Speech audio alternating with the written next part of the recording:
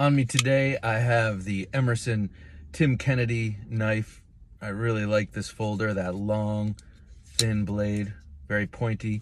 Waveless, my only waveless Emerson.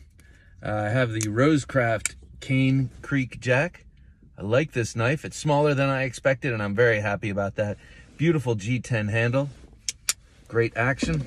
I also have the Jack Wolf Knives Midnight Jack on me. This is the second iteration of this knife. Larger sharpening choil, different treatments to the blade, and S90V. This one has twill carbon fiber.